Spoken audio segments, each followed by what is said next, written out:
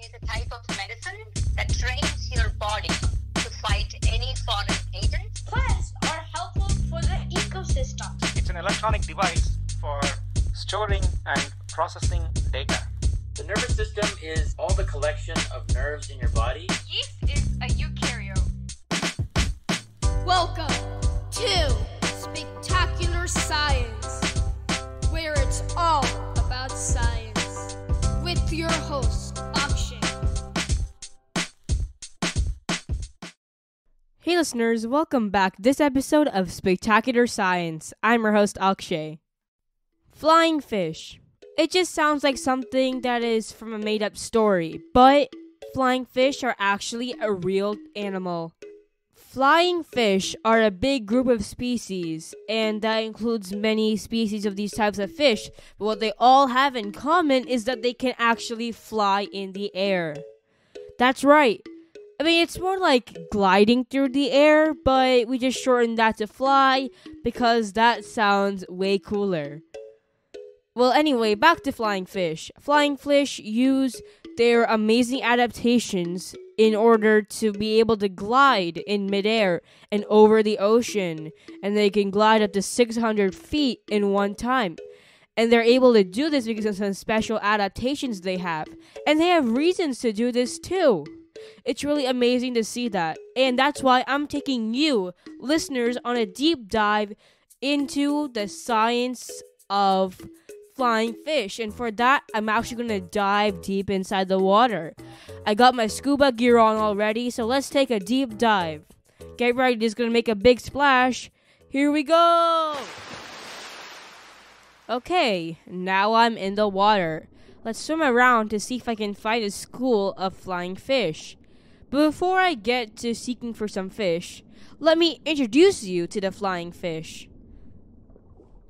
The unique fish called the flying fish appear to soar over the water, but they don't actually fly by flapping their wings like birds do. Instead, they jump from the water and use their fins to glide through the air. Flying fish live in warm seas throughout the world, and there are about 40 different species or types. Flying fish are usually less than 18 inches or 45 centimeters long, and the typical flying fish is deep blue on the back and the sides are silvery underneath. It also has a long, narrow body attached to wing-like fins, and some species also have fins on the underside of the body to help them glide even better. Scientists believe that flying fish fly to escape predators. And to do so, the fish first builds up speed underwater, and it folds its fins against its body while swimming toward the surface. As the fish breaks the surface, it spreads its fins, which act as wings, and it also rapidly beats its tail, which is still underwater. This lifts the fish out of the water and lets it glide above the surface, and some of these fish can go as far as 600 feet or 180 meters in a single glide. That is very far for this tiny fish that's only about 18 inches long, which is amazing. Okay, let's go swim through the water to see if we can find a flying fish. Okay, swim, swim, swim. Good thing I took swimming lessons before this. Wait, I see something. Are those flying fish? They have long, thin bodies and those wing-like fins. Yes, those are flying fish. Okay, let me try to follow them. Oh no, I see a shark coming.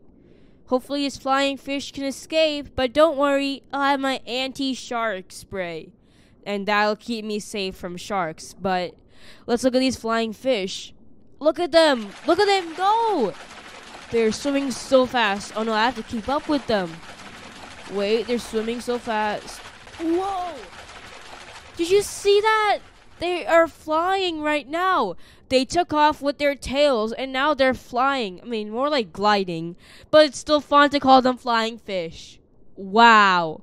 Those are truly some of nature's superheroes. They can actually fly. And again, they've adapted in order to survive from shark attacks and other different types of predators that will try to eat them. And this adaptation, which is very unique to these specific types of fish, helps them do this. Okay, time to go back to the surface. Just swim up there. And okay, finally, we're on the surface. Wow, that was a very big adventure. The flying fish were so cool. Now, these flying fish are very lightweight, which is one of the adaptations that actually helps them fly. And obviously, these wings also help them fly. But we have to take a look at these fins, because these fins are very different from other fish fins. These fins are webbed, and they're very long and wide, which actually helps them catch air underneath. And look at their tails. Their tails also play an important role. Their tail is very aerodynamic, and they move their tail rapidly back and forth in order to launch them into the air. And their tail is basically their engine that helps them launch up into the air. And the wings, sort of fins, help them glide through the air. This is all so cool. Maybe I should make a flying fish suit that humans could actually wear. Well, I have to work on that at my lab. But before I go and work on it, let's review what we learned today. We learned that flying fish are a type of fish that are able to glide over the ocean water.